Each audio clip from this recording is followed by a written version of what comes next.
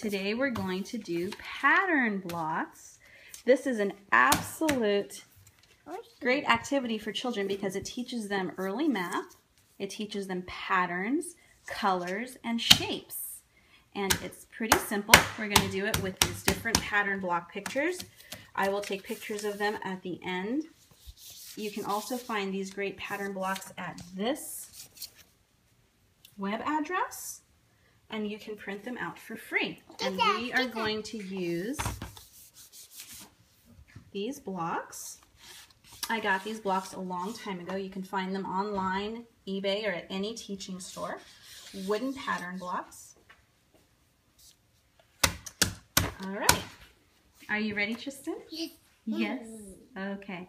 So what I do for Tristan, because he's still pretty young, we normally lay the pattern, the shapes out that he needs to use so he doesn't have too many choices to choose from because he can get overwhelmed.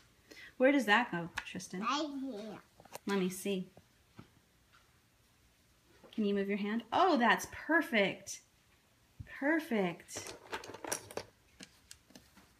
Can you show me where those go? This not move. No. Now these pattern blocks go from more complex, or rather they go from pretty simple to more complex. So if your kiddo isn't quite ready for one that has that many shapes yet, you can do something as simple as the cat. No! It only has 6 shapes to work with. Are you happy?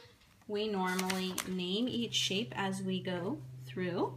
So Tristan, where does the green triangle go? Can you show me where the green triangle goes? Okay, you put it there. Also, this helps with fine motor skills because they have to be able to turn the shapes and fit them right into the correct position. Good job, Tristan. Eye-hand coordination is another really great value from this. You help me. From this activity. You had it, honey. Now, it also teaches them patience. As you can see, he gets frustrated because it's hard for him sometimes to keep the shape still when he moves his hand. Good job. Can you try to scoot that one back into the right position? You help me. Well, you can do it, honey. You can do it. You can do it. Show me. I bet you can do it. I'm gonna do it. Here, he's working on the rabbit.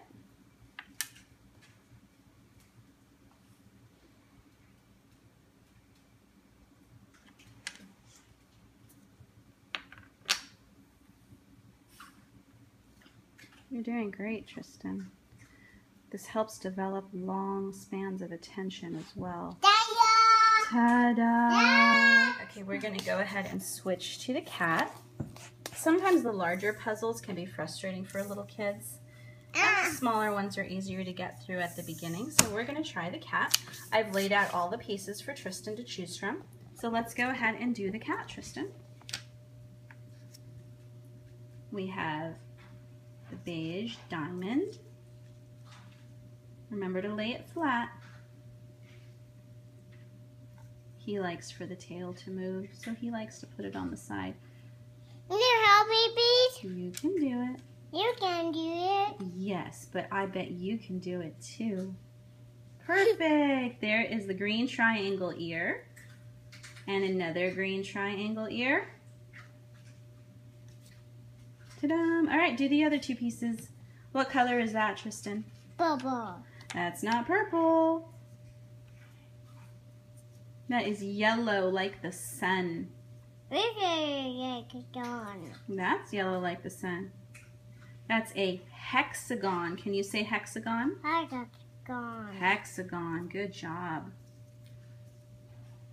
Okay, let's do, those are red trapezoids. Can you say trapezoid? Trapezoid. Good job. Oh, let's look at the trapezoid. Perfect. Look, Dad, look. And he's showing it off to Dad. Okay, Tristan, can you say thanks for watching? Thanks for watching me. All right, say see you later.